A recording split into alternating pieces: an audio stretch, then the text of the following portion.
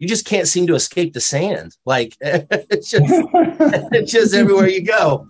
That's true. I hadn't even thought about that. That's absolutely true. Always a little bit of sand in my work. We are here today to talk about Last Light, awesome new thriller series coming to Peacock on September 8th, which you guys are both in. Matt, I want to ask, man, you just can't seem to escape the sand. Like it's just everywhere you go. That's true. I hadn't even thought about that. That's absolutely true. Always a little bit of sand in my work. I asked Denny about that storm, that sandstorm in that first episode of Last Light, and about practical effects or anything like that. And she was like, "Well, I basically just threw some sand in his face." Just blasted it with like high-speed fans, and like that was pretty rough. I mean, honestly, I could, after each take, I had to like be like doused with water and like flush my eyes, and like it was pretty gnarly. Denny, she's amazing director, and the action stuff was so much more difficult than I thought it was going to be because she's amazing, and she wants to shoot stuff in a lot of different ways, and she wants stuff to have a certain, be kinetic, and like, so she doesn't rest until it's right. And it was an amazing experience working with her again. I'd worked with her many years ago, but yeah, I'm Party of Five, actually. We're working together. That's so funny. Yeah. Okay. Yeah. It's funny that you mentioned the action and all that, because one of the things that she said, Joanne, when I got a chance to chat with her, was how you may not have necessarily known how thrown into it you were going to be. Like maybe you weren't, maybe she hadn't fully prepared you for how much action you'd be seeing. Is that true? Or not Denny's fault that me and Matthew both did exactly the same thing. So, and this is not Denny's fault. I think we can both take personal responsibility for this. We should know better. But we kind of read the scripts, and Matthew had more action stuff to do than me, but I kind of went, oh yeah, she's running down there, she's gonna smash that, blah blah blah, great. And then you get on set and you're like, oh yeah, I forgot it's a little bit more involved than you first think. And I've chosen these really inappropriate boots that have got too high a heel, and I'm running around with these things and smashing stuff and jumping over stuff. And I kind of was like, yeah, when you read it on the page, it's not quite, it's in real life. So that's a note to self for future. That, but I loved it. I mean, I loved doing all the action stuff. It's apps. I mean, it's just, for me, it's like being a kid in a sweet shop. It's so much fun. And Denny's she's so experienced at shooting that stuff, and she's so brilliant at it, and she has high standards, and we all want to do our best for her, and she's like, no, it's not right, yes, it's right. And you just sort of, when you've got a good take and you hear her reaction, and you're like, yes, we got it. And it's just, yeah, she has a very sort of contagious sort of enthusiasm. I completely agree. Getting to have chatted with her just a little bit. She's got a very infectious personality and very much fun to be around. I'm sure it was great being on set with her all the time. Yeah, for sure. Last Light is out again, Peacock, September the 8th. I want to thank you guys so much for taking time to chat today. I really appreciate it. Matt, I want to tell you I'm a huge fan of Bone Tomahawk, so thanks. Right on. Cool. Weird movie. Awesome movie. Thank you guys so much. Nice with you, man. Thank you. Ember Rose Reva, how are you today? I am very well, thank you. How are you doing? Very good. Thank you so much for taking time. I wore my Punisher hat in honor of... But we're not here to talk about that. We are here to talk about your new Peacock series, Last Light, which I'm very excited about. I've gotten to watch the whole thing, and man, what a series. I'm curious. I read that when you were working on Punisher, that you spent time researching like Homeland Security and those kinds of things to kind of inform the character better. And I was curious if having done that role was helpful for your performance as Mika in Last Light. Oh, hugely so. I mean, apart from everything else, the physical training, when we did a lot of weapons training, we did a lot of stunt training, different martial arts.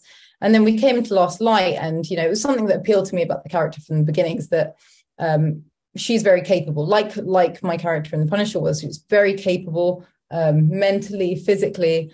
And I love that about Mika, and the fact that, her whole story is with Andy, with Matthew Fox, but it's a platonic relationship. They're both striving for something, and they both have their own bigger picture, but they're going alongside together, which I loved.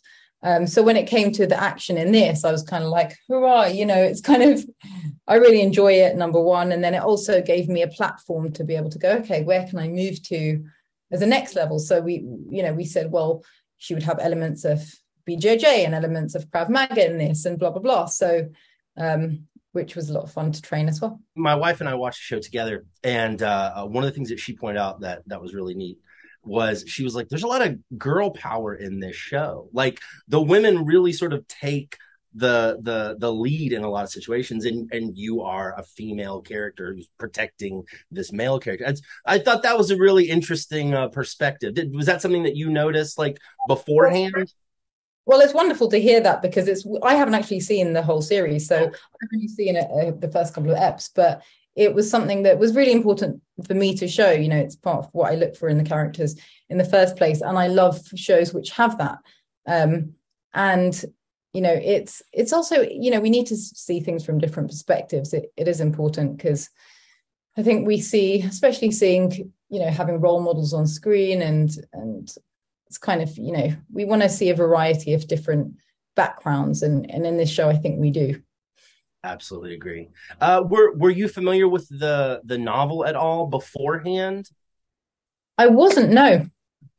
Did you read it at all, or in a situation like this, do you prefer not to? Sometimes I prefer not to, but I did with this. But it was interesting because it doesn't really inform my character. I mean, I was interested in the world. I think that's what it opened me up to, is the understanding of this kind of chaos, this domino effect. But with my character, it was quite, there was a lot of work I did with Denny, which was great, because she was very open to me discussing the backstory and the understanding of this character. And yeah, with the novels, it was really just out of interest for me, It's interesting that you bring Denny up, because I was going to ask about your experience working with her, because she just has such an incredible repertoire of projects that she's done. She is an incredible director, and I was going to ask, what your experience was working with her. So brilliant. She's so go. She's, if there's something that I can reference Mika with the fact that Mika's so capable, it's Denny Gordon. She was just fantastic. She was very open to suggestions, so she works in such a collaborative manner that's wonderful. And then she's also, doing 5 episodes. It's a big old series, and as you can see, there's a lot that goes into it, because it changes so quickly from episode to episode. We're not shooting in a studio, with the same things. We are literally all over the world. There's a lot of action. There's some very cold days in middle winter in Europe. There's some very hot days in the desert in, Abu Dhabi, and she is there. Go. So was it like that, or like were you like literally in the cold one day, and then the very next day you're like having to completely change your wardrobe? Oh, we basically went from the end of December in Prague, which I can't remember the minus temperatures, but I will tell you they were low.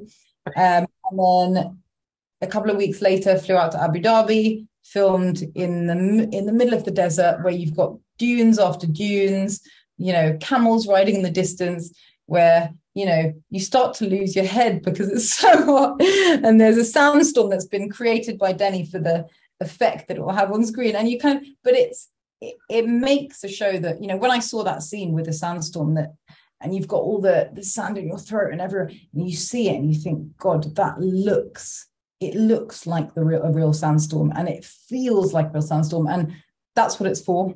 Yeah.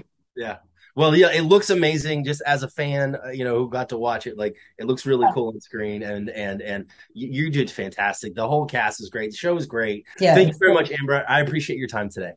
I'm really excited to talk to you. I know that we're here to talk about Last Light, but I do want to thank you for bringing our Lord and Savior Joe Dirt into the world. Oh, you're dirty Joe Dirt. I wanted. whenever I run into David Spade, he's always just like, he says it's his favorite project. We had so much fun on that movie. Can you imagine how much fun we had making that movie? And every day we looked at each other and said, I can't believe people are paying us to make this project. I mean, my God. And the longevity that it's had. I mean, what a cast. Oh my God. Kid walking. Oh my God. We had so much fun. I cannot tell you. That's awesome. Well, I'm glad. I want to make sure we talk about Last Light, because if we spend on Joe Dirt, I'm going to get in trouble. Yeah, we'll do that another time. We'll do that another time. It's a phenomenal thriller series coming to Peacock September 8th. I'm very excited about it. My wife and I watched it together, and I had a chance to speak with Amber just before here, and I mentioned to her that we were watching. My wife was like, "There's a lot of girl power in this show. Women really sort of take the lead," and she was like, "Oh wow, that's interesting." She said she hadn't seen the show altogether yet, so she kind of wasn't sure how everything was arranged. But I was curious if that was kind of intentional, like if you really wanted to kind of do that, or if that's just sort of the shape that the script had taken. Well, I mean, look, we're telling a global story, and I really wanted a diverse global cast, and it was, I didn't want anybody to be run of the mill, and like MI6 is not run by Judi Dench; it's run by a badass Black woman, and listen, I'm a woman in power, and I want to show other women, other powerful women. I think all the female characters brought this, fantastic combination of heart and professionalism to this global crisis. And in the end, Cameron at MI6 says, what else are we going to do? We just have to keep on. We have to keep on going. And I love hearing that from these strong women. I always want to, use strong women as much as I can, where I can. We didn't go out of our way here, but we were thrilled to find the strong women that we did, and between Amber and Rhiannon and of course Joe Froggatt. She had no idea the action she was going to get dropped into. So we were just thrilled with the entire cast. It was challenging, but it was really such a fun process for all of us. Everybody ended up training. Amber, of course, did all of her own stunts. She did that fight from beginning to end. Oh wow! That fight in the kitchen in the Middle East. That's all Amber. Oh wow! I'm telling you, she's the next Bond girl. She is bad. She just leapt into it. My stunt coordinator, Pepe Jelinek, took one look at her and said, "Woohoo! We're going to have fun with her." She did it all, and such a stunningly beautiful actress as well. So, that was really fun, and to show her really fighting was thrilling. Yeah, she whipped up on them. I'm curious that in the very first episode, there's this massive sandstorm, and she said that a portion of that was practical. Like you actually created. I blew sand in their faces. I totally made them cry. Oh no! Especially Matthew. At the end there when she's like telling him you're not going to get to Paris. I'm literally, I have a sand gun and it's going right at him. And I said, I'm just going to do one take, just like roll with it. But he's like, it was fantastic. We did a fair amount of VFX, but a fair amount of stuff is like literally blowing into their faces. They were such troopers. Well, that's good. Well, it's a great cast and executed fantastically. An incredible thriller coming to Peacock September the 8th. Denny, thank you very, very much for taking time to chat. Thank you. Thank you so much. I appreciate it. Talk Joe Dirt another time. Yes, absolutely. Let's get back together and talk Joe Dirt.